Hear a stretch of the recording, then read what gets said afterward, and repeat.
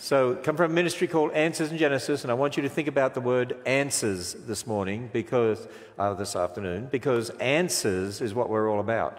Giving people answers. And, you know, this is back to school Sunday. And so we're thinking about kids going back to school, and, you know, it's a sad fact that the majority of young people are leaving the church in America and in our Western world, and most are not returning. And a lot of it has to do with the fact that they didn't have answers to the questions of the world, to the attacks on the Bible that cause them to doubt and not believe the Bible. And that's what I want to talk to you about in this particular presentation. Well, I want to show you a picture of our 16 grandchildren. And we praise the Lord that our kids are passing on that spiritual legacy to their kids.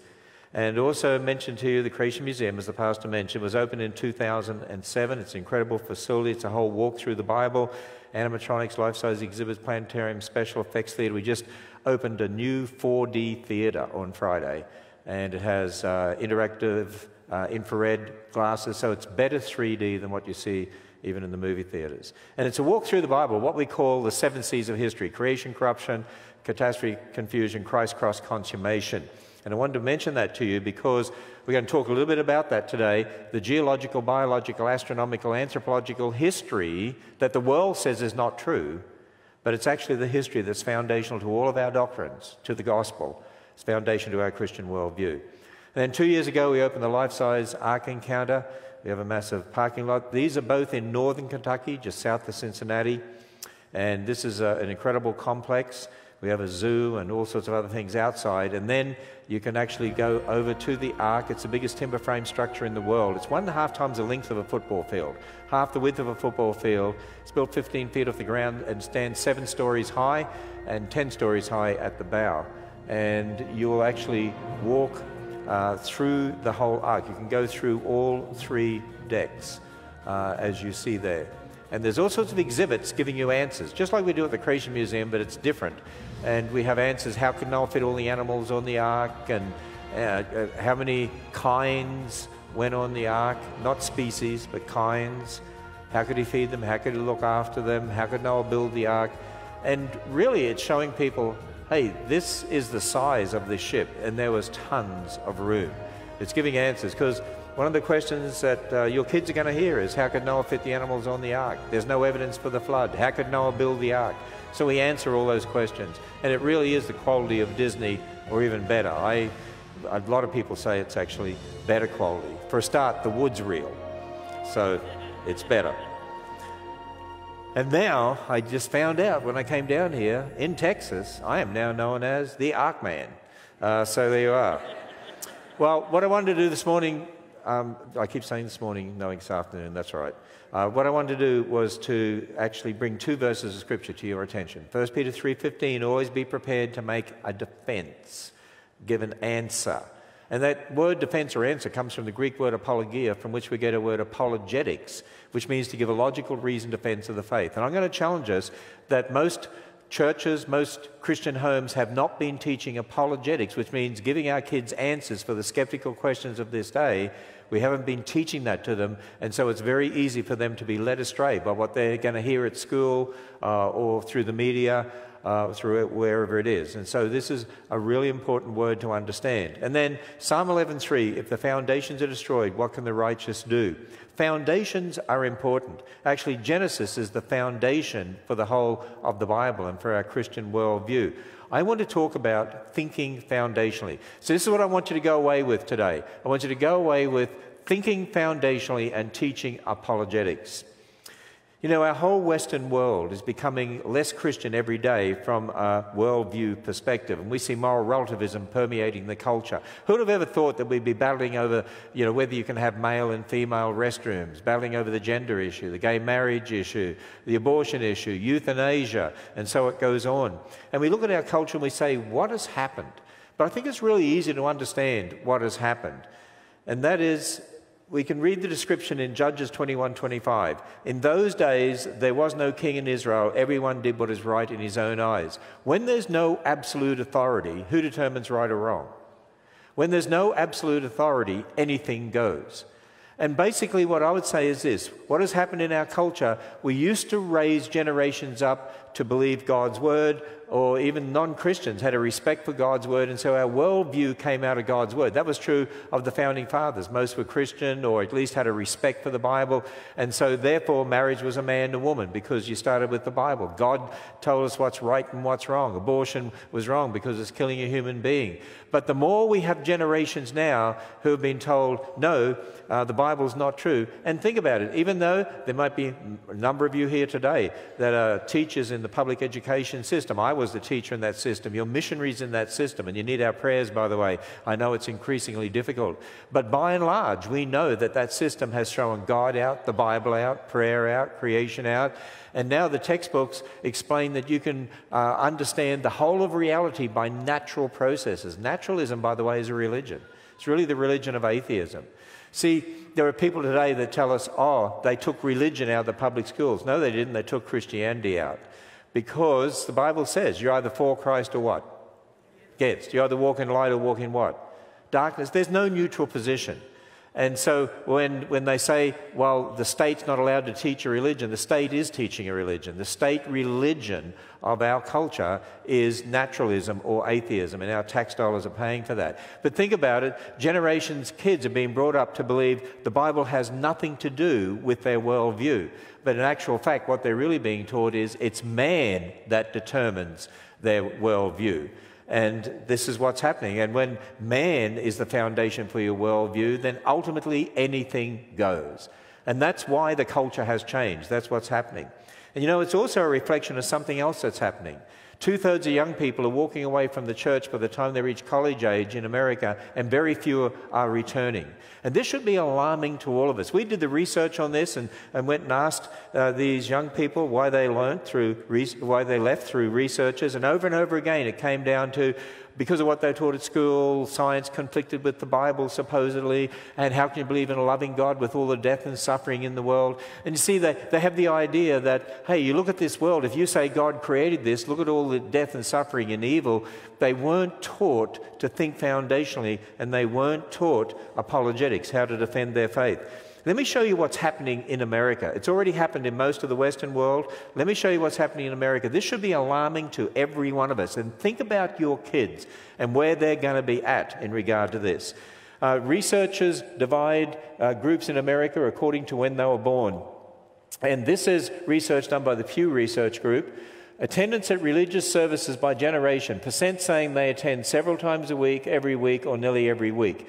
The greatest generation, born before 1928, 56% of that group went to church. The silent generation, born 28 to 45, 44% went to church. The boomers, born 46 to 64, 32%, I'm in that group.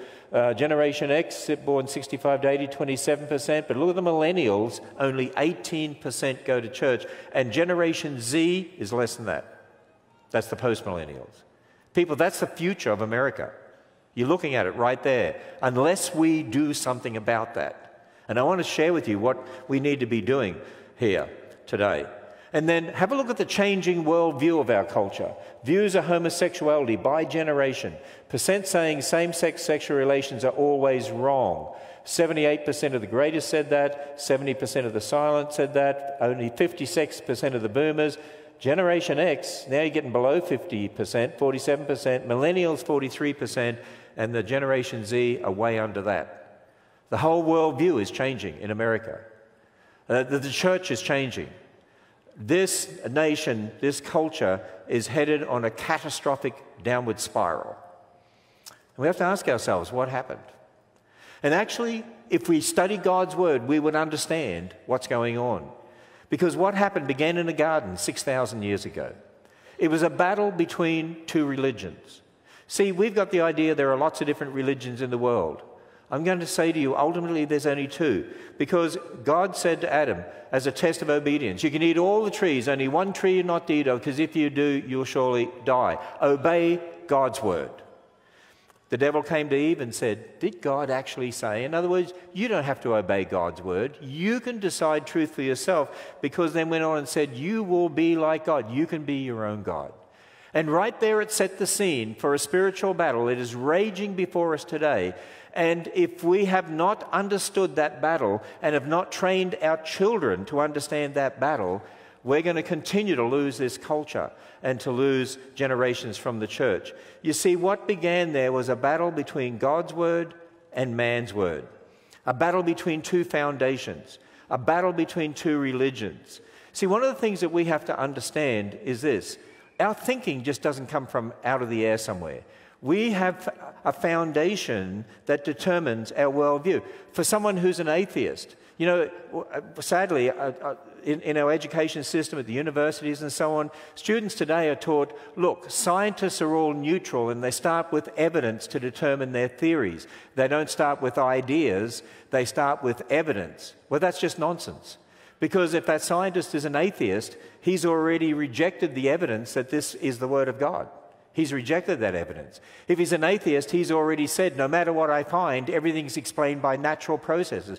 They start with a foundation that determines their worldview by which they look at the evidence. Young people remember that when you're reading the secular textbooks and so on. They're not starting with evidence, they start with the foundation. What is their foundation? If it's not God's word, there's only one other foundation. What is it? Man's word. See, let me explain it to you more this way. When we flew into Texas, I took particular note of how you build houses here. It's very different. I noticed that you put the roof up first, and then you put the walls under the roof, and then you put the foundation under the walls. Correct? Now, you would say to me, of course not. That'd be a stupid way to build a house. I agree. It wouldn't work. Hey, I'm going to say this to us. I think a lot of people in our churches have, and the reason we're seeing the changing worldview and the changing numbers in the church is because we've tried to build in the next generation the structure of Christianity with the roof and the walls without the foundation. What's happened is we've handed them over to the world who's given them the foundation of man's word, and we've tried to impose the gospel and the Christian worldview on that foundation, but it won't stand. You see, the way to build a house is to start with the foundation and then build the walls and then build the roof. You've got to have the right foundation. For us as Christians, the right foundation is the Word of God. In fact, understand something, and young people, understand this. This is not just a guidebook to life. This is not just a book on moral and spiritual things. Do you realize the moral things, the spiritual things, all of that is based in history? It's a history God reveals to us of geology, biology, astronomy, anthropology. The history in Genesis, in fact, the Genesis 1 to 11 is like the foundation to the house. The rest of the Bible is the house. And the whole of the Bible is the foundation for our worldview. And so I want us to understand that when you have these two different foundations, you have two totally different worldviews. And I think a lot of what's happening in our culture today, Christians are accused of, oh, you people are full of hate speech if you believe in marriages as a man and a woman, or you're against abortion. I mean, it's interesting the terms they use for me. You don't believe in abortion, you're a misogynist. You don't believe in gay marriage, you're homophobic. And they accuse us of having hate speech because what's happening is they have a worldview and they see the clash of our worldview with them, and they recognize that clash. But what they don't understand is their worldview is because they have a particular foundation. Our worldview is because we have a different foundation. And if we don't understand that and haven't taught our children that, they're not going to know how to be able to talk to these people and how to witness for the Lord Jesus Christ in our culture. You see, our children are growing up in a culture where, you know, Scripture talks about children tossed to and fro by every wind of doctrine. You think about it. They're out there, and as they're in school or university or wherever they are in the culture, mixing with their friends, they're going to be dealing with these issues: euthanasia, abortion, gay marriage, male and female restrooms, transgender, evolution, creation. How do they know how to approach these issues? How do they know how to deal with them? How do they explain to someone what they believe? What do they believe what they do? Because increasingly in the church, young people will support gay marriage in the church. The majority do. The majority will support abortion. You know, you hear things like, well, a woman has a right to do what she wants with her body. Actually, a fertilized egg is not her body. It's an individual. But look, let me explain this to you practically. Recently, earlier this year, I was invited to the University of Central Oklahoma, a publicly funded university, to give a lecture. I was invited by the student group. And suddenly, it got cancelled because the LGBT group complained that because I believe marriage is a man and a woman, that's hate speech, and they're bringing someone who is going to give hate speech to the university. So there were headlines in the paper, UCO student group rescinds invitation to Christian speaker. Well, the university had so much pressure from all sorts of people across the nation. It was in the news, legislators, and in regard to First Amendment issues and all sorts of things, that the president decided to invite me as a speaker at the university. So new headlines, UCO plans free speech event with controversial speaker. So now I'm the controversial speaker. That's because I believe the Bible, that's why. You believe the Bible these days? You're controversial, right? And so I took one of our scientists with us, Dr. Georgia Purdom. She's a PhD in molecular genetics. And I said, look, I'll give the first part of the presentation and explain what we believe as Christians and why. Then I want you to give a specific presentation on one particular scientific aspect, actually genetics and natural selection, to show we know our science and that to help them understand that we can answer their objections to believing God's word. And so we turned up at the university. It was interesting. Here we are, we turn up. It's a packed auditorium, thanks to all the publicity. And the cameras were down here. The media were there in droves with their cameras running. And I looked at the audience. The president, because of all the publicity, the president and his whole council came and sat there to be there. And then there are other professors there. There were non-Christian professors, non-Christian students, people from the outside, Christians, non-Christians. And then the LGBT group took up a whole row in the auditorium on one side. And the woman professor who heads the group, who opposed me in the first place, all sitting there. And I'm looking at this group, and I say to myself, Lord, why do you get me into these things? And then I look at it and I realized, this is the world. This is the world we live in. So how, as Christians, do we speak to them so they don't see us and interpret it as hate speech? They understand that we love them, and yet at the same time be bold and unashamed about what we believe in our Christian faith.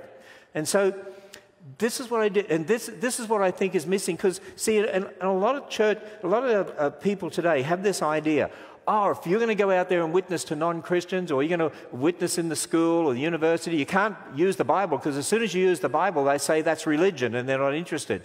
But wait a minute, if you give up God's word, then there's only one other foundation. What is it? Man's word. Then you've lost the battle anyway. And that's a problem that we have, because people aren't thinking foundationally. So the first thing I said to them, and it was interesting because they all listened, and I said, I'm a Christian. I'm unashamed about who I am. This Bible that claims to be the Word of God, I believe it is the Word of God, and He reveals to us specific information, specific history that I believe is true. That's the foundation of our worldview. I want you to understand why we as Christians, creationists, believe the way we do. I want you to see where our thinking comes from. And I'm not going to shy away from issues like abortion and marriage and gender. I was wondering what was going through the thoughts of the LGBT group as I said that. And so what I did was I based what I'm going to do on what we do at the Creation Museum, where we walk people through that geology, biology, astronomy, anthropology in the Bible, answer skeptical questions, and say that history is true, and then present the gospel and the Christian doctrines based in that history. And so I said, let me walk you through and show you why we believe what we do as Christians. I believe that God created. Hey, just a little bit of evidence here. The DNA molecule that makes life, DNA actually is an information system and a language system.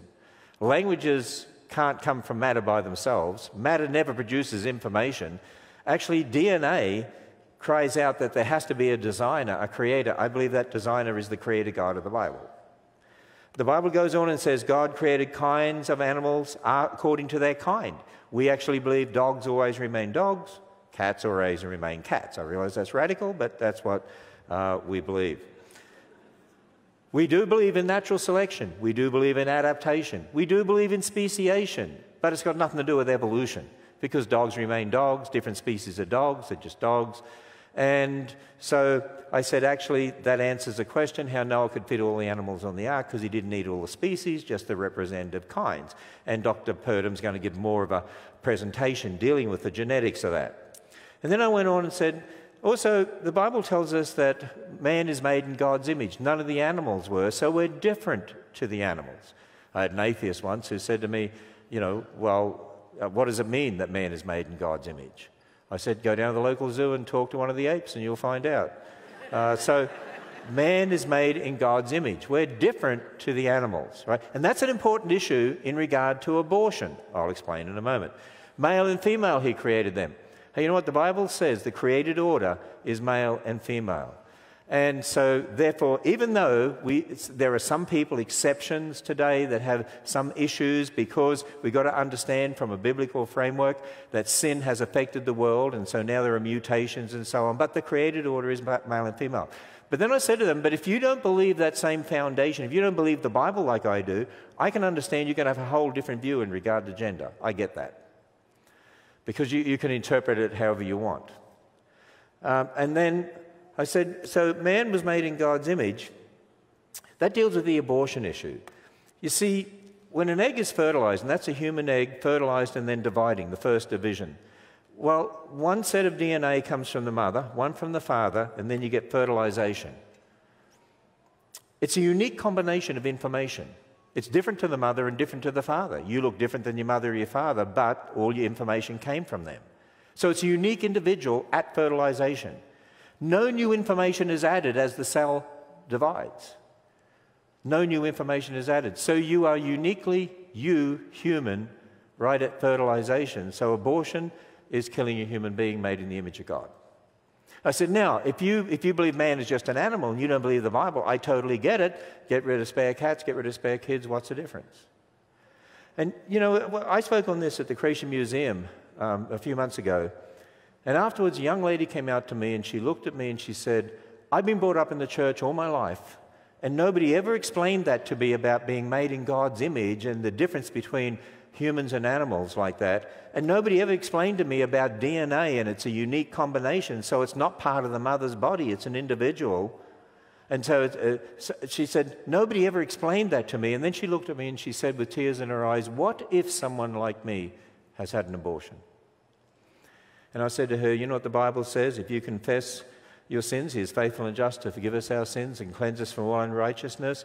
It tells us he removes our sins as far as the east is from the west, and he'll remember them no more. And she looked at me with a big smile and she said, thank you. And you know what hit me? I was thinking, how many of our Christian homes and churches are raising up generations to think foundationally, to be able to understand what we believe in regard to abortion and why and how we can explain it to somebody. And you know, I made sure that I said to the group, if you don't have the same foundation I have, I get it. You get rid of spare cats, get rid of spare kids, we're just animals. But I start from a different foundation, that we're made in the image of God. And so we have a worldview difference here. I get that. I understand that. And then I said, the Bible goes on and says, God made man from dust. He brought the animals to him to name, and there were none like him. He was different to the animals. So God put him to sleep, and from his rib he made the first woman. By the way, the woman came from the man came from dust. You can't say God used evolution, because the man didn't come from an ape man and the woman didn't come from an ape woman. And after God made the woman, the man said, this is at last bone of my bones, flesh of my flesh. She'll be called woman because she was taken out of man. And Paul says that in the New Testament. The woman came from man. And then it goes on and says, therefore, now this is the reason. God made male and female. He made man from dust. He made the female from the male, and says, this is the reason a man shall leave his father and mother and hold fast to his wife, and they shall be one flesh. This is the reason for marriage. Marriage is to be one man and one woman. I know there are many young people, even in our churches today, because we've done the research on this, will say, well, as long as two people love each other, but that's not what marriage is all about. And then they'll say, well, there's nothing wrong with same-sex marriage. There's no such thing as same-sex marriage, because marriage is a God-ordained institution. You can have same-sex union, but marriage, that's a God-ordained institution. But see, you need to think foundationally. So what is marriage all about? Where did it come from? Who defines what it is? In fact, when Jesus, who's the Son of God, was asked about marriage in the New Testament, it's recorded in Matthew 19 and Mark 10, he said, haven't you read, he which made the beginning made the male and female, that's Genesis 1:27, and said, for this cause shall a man leave his father and mother and cleave unto his wife, and they'll be one flesh. What Jesus was saying is the history in Genesis is true. That's why the doctrine is true. It's to be a man and a woman. And by the way, not just marriage, but ultimately every single biblical doctrine of theology, directly or indirectly, is founded in Genesis 1 to 11. And so if you want to raise your children up to know what they believe, why they believe what they do, you've got to teach them how to think foundationally, starting with God's Word, and specifically Genesis 1 to 11, to know why we believe what we do, and to raise them up to understand if somebody doesn't have that foundation, they're going to have a whole different worldview. And see, a lot of times I think we try to force our worldview on people who don't have the foundation for it. And so instead of saying, that's wrong, that's evil, that's sin, we've got to remember, if they don't have the foundation from God's Word, they're not going to understand that when I say that. So it's so important that we teach them to think foundationally. And you know, we go on here and we find out that something happened to the world we live in. You see, God said everything was very good, but we see a world full of death. The non-Christians, this is why I wanted to do this at university, they get the idea, they think wrongly, that we believe God made this world as it is. He did not. He made the original world, and this has suffered from sin and the curse and the flood and the Tower of Babel and so on. Death entered the world because of sin. Adam, if you rebel, and I said that's where sin comes from. That's why Christians believe in sin. That's why we believe we're all sinners, because with sin came death. And I said that's why we die. And then I made sure they knew. I said, you realize every one of you in this room is going to die, right? I just want to make sure they remembered that. And then it gave me an opportunity, because I talked about the origin of death from the Bible, it gave me the opportunity, and the origin of sin, to present the gospel to them. And I said, do you know what happened when Adam sinned? God made garments of skins the origin of clothing. Think about it. Animals don't wear clothes. Why do humans wear clothes? Because God gave clothes because of sin. It was the first blood sacrifice, a covering for their sin, a picture of what was to come in Jesus Christ, the Lamb of God who takes away the sin of the world. You see, without the shedding of blood, there's no forgiveness of sin. The life of the flesh is in the blood. Blood represents life. We committed high treason against the God of creation. We sinned against God. We sinned in Adam. We forfeited our right to live. Our bodies will die. We're made in the image of God. We have a soul that's going to live forever. God wants us to spend forever with Him. And so what He was doing was saying, there is a way in which I'm going to enable you to come back to be with me.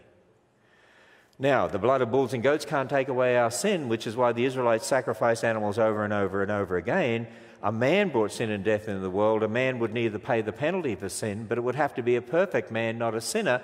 But it has to be one of us, but it can't be one of us. We're all sinners. God stepped into history to be the God-man, the babe in a manger. And I said to the group, you've heard of the babe in the manger. He's the Son of God, the God-man, a perfect man, to die on a cross, be raised from the dead, offers a free gift of salvation. And so they heard the gospel. And then I said, now you have to also understand, if you believe in millions of years, you believe the fossil layers were laid down millions of years before man. In the Bible, we find something interesting, because in the fossil layers we find evidence of animals eating each other and bones in their stomachs, but the Bible says originally Adam and Eve and the animals were vegetarian. We weren't told we could eat meat until after the flood. And if you believe in millions of years, then think about this. In the fossil record, there's evidence of cancer, tumors, infections, abscesses. Wait a minute. The Bible says after God made everything, and He made man and woman, He said everything was very good. God doesn't call cancer very good. This world is not very good. We recognize that. These two things can't be true at the same time. So all those layers of fossils you say were laid down over millions of years, we would say had to come after sin. Is there anything in the Bible that could explain billions of dead things buried in rock layers laid down by water all over the earth? How about the flood of Noah's day? If there really was a global flood, what would we expect to find? Billions of dead things buried in rock layers laid down by water all over the earth. And I didn't have a lot of time with them, but I just threw in a little slide this and said, oh, by the way, at the Grand Canyon, you have layers laid directly one on top of the other, where evolutionists say there's 5 to 10 million years missing, but they're not missing, they just never were there. Just a little aside for you. And then the Bible goes on to tell us about an event called the Tower of Babel. God gave different languages as people increased on the earth again, forming different people groups, not different races. So if the Bible's right, there's only one race of people. There aren't any different races. Everyone in this room belongs to Adam's race, right? That's what I make sure when I'm filling out those stupid forms at doctor's offices these days. What race are you? Adams. And you know, back in the year 2000, the Human Genome Project, led by an atheist, you know what they did? They mapped human genes from around the world. And you know what they said? We found there's only one race. Oh, really? Wow. Of course there's only one race. You know, if we had raised up in our churches generations of people who understood the foundational history in the Bible, the church would have been leading the way in dealing with racism and prejudice. There's only one race. And I said to the people there, and actually I showed them some pictures of our skin in that to show everybody has the same skin color. It's just different shades. We have a pigment called melanin. And that's just a little bit of genetic diversity. It's nothing major. Those are just surface differences. They're not much at all. And I said, we all belong to one race. We're all equal before God. We're all one family, and we need to love each other as family. And you know, they all clapped. I don't think they knew what they were clapping, but they clapped. Because that is the message of the Bible. And we do need to love each other. And I wanted the LGBT group to know they're related to me. They're our family. And Jesus died for all of them. And so what I was doing was teaching apologetics, helping them understand whether it's biology, geology, anthropology, astronomy, that it confirms the Bible's history. And I was helping them understand about thinking foundationally, where my thinking comes from, and I was getting them to really understand you have a foundation too. Because they've got this idea they don't, but they do. And then at the end we had a question time. And it was interesting. One of the questions was written in by the LGBT group. And this was it here. And here I am saying, how am I going to answer this? Because I need them to understand I don't hate them because we have a different view, different worldview. And it's actually interesting that the answer I gave was written up in one of the news articles that was syndicated across the nation, and one of the local TV stations reported on it. And after the program, I actually had a professor come to me and say, you really disarmed the whole situation. Because here's the question. I'm a spirit-filled Christian and also part of the LGBTQ community. I sought the Lord in churches for why I feel attracted to the same sex. I found the church nor the church's traditional view of LGBTQ experience fit my experience of hearing the Lord speak directly to me. Science, not the church, gave me peace. How can you say my experience of still being a child of God and LGBTQIA isn't valid? And so I said to the audience, I said, I've been talking about God's written word, and you're saying you're a Christian and God spoke to you, and you have a different view in regard to marriage and sex and so on than I do. And I said, if you say God spoke to you, then if this is the same God, his spoken word can't be contrary to his written word. So I said, you and I must have a different interpretation of Genesis. So what you and I need to do is to get together and have a discussion as to why you and I have this different interpretation. Because there's no point in talking about the worldview issues of same-sex and so on until you and I get down and talk about our foundational difference, because this is where the conflict is. And I had a student come down to me and say, you really put the LGBT group on the back foot. Somebody said, you know, they were expecting you to come across with hate, what they call hate speech. Well, that's wrong, and you're wrong, and that's evil. But I recognize, how can I impose my worldview if they don't have the foundation? And people, I want to ask us, have we been raising up generations of our kids to think foundationally, to understand what they believe, why they believe what they do? Have we equipped them with answers to defend the Christian faith? Because they're going to get all sorts of questions about, how do you know the Bible's true? And Noah couldn't get the animals on the ark, and science has disproved the Bible, and the Bible's a book of mythology, and you know, where the races of people come from. They're going to get all those sorts of questions. Have we taught them those answers, equipped to defend the Christian faith? And have we helped them understand and taught them that the foundation of our worldview comes from God's word, so they know what they believe, why they believe what they do? And if somebody doesn't have that foundation, they're going to have a different one. They have a different worldview, to know how to talk to them as a witness for the Lord Jesus Christ. And that's my challenge to us. You know, one of the things that we do as a ministry is provide the resources for you to do that. And we have, you'll see special combination prices as we do. For instance, our core resources, those 5 top books there, 160 of the most asked questions with detailed answers. All the questions that you're going to hear, your kids are going to hear at school, university, in the culture, are dealt with there. I encourage you all to get equipped with those answers. My book, The Lie, deals with the importance of the book of Genesis and how foundational it is to all of our doctrine. Gospel Reset, how to present the gospel in a culture where they no longer believe the Bible as a foundation. How do you do that? And we have answers books for kids, middle school and younger, and books on all sorts of topics for them to help them understand the Bible's truth. This would be great for you as a family. An introductory apologetics program, 12 30-minute videos with a study guide that goes with them and so on. Our family magazine, Answers, nothing like it in the world. It's award-winning, but to equip you in apologetics and to think foundationally.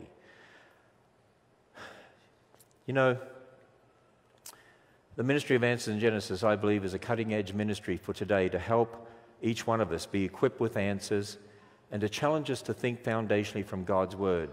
I think a lot of times because we didn't know how to deal with the book of Genesis, we sort of put that over here somewhere. We want to tell people about Jesus, but if they don't have the foundation from Genesis, they're not going to understand who Jesus is. If they don't have the foundation to understand the origin of sin or death, they won't understand what the gospel is all about. If they don't have the foundation in Genesis about Adam and Eve, they're not going to understand what marriage is all about. If they don't have the foundation in regard to made in God's image, they're not going to understand what the abortion issue is all about. And see, not only that, none of us are going to understand that foundation unless we commit to believe in the one who gave us this word and the one who is the word, the Lord Jesus Christ. The reason we do what we do is not just to equip you, and it's not just to get you thinking foundationally, but it's because we want to point you to the most important message in the entire universe. When you come and visit the Ark, notice I said when, you come and visit the Ark, or come at Christmas and see our spectacular Christmas lights and programs and so on. But on the second deck, we have this one door, and there's an illuminated cross there, and I love to see all the families getting their photograph taken at that door. Because you see, in Genesis, when God brought the judgment of death because of sin, he provided a message of salvation, a promise there would be a Savior. Genesis 3:15. When he told Noah, I'm going to judge the wickedness of man with a flood, but he had Noah build an ark of salvation, and those who went through that one door were saved. And that's a picture of Jesus. God's provided an ark of salvation for us, the Lord Jesus Christ. He stepped into history and said, I am the door. By me, if any man enter in, he'll be saved. That's the most important message for our children, for any one of us. That's the most important message for the world. But if we want people to take that message out there to our culture, we have to understand how the culture thinks. We have to understand where they're at. And we have to be equipped in the right way. And I fear that today what's happened is because many Christians have approached the issues from the top down, and in a way we've been embarrassed to talk about the Bible, and we've given up the Bible as a foundation, so they see what we do as hate speech. What a difference I believe it makes when you go out there with gentleness, meekness, kindness, love, and help them understand you're my family and I love you, but I have a different foundation. This is why I believe what I do. If you don't have the same foundation as me, I understand you're going to believe differently. But let's talk about this foundation. Why do you not believe the Bible like I do? Let's talk about that. Let me give you some answers. Because remember, we're directing them to the Word of God that saves. Faith comes by hearing, and hearing by the Word of God. And I pray that every one of you here today can say that you have gone through that door, that you're saved, and that you will be challenged to go out and say, I need to be a witness in the right way so that I can reach this culture. I need to train up my children first in the right way to make sure they got the right foundation and be a shining light in our culture for the Lord Jesus Christ. Let's pray. Our loving Heavenly Father, we just thank you that your word is truth. Lord, we just praise you that you have sent your Son, that you stepped into history to die on a cross for us. Help us to get that message to the world, the message of salvation, but help us to do it in the right way, and help us never to be ashamed of your word, to understand the culture where it's at so that we can be the best communicators that we can. In Jesus' name we pray. Amen.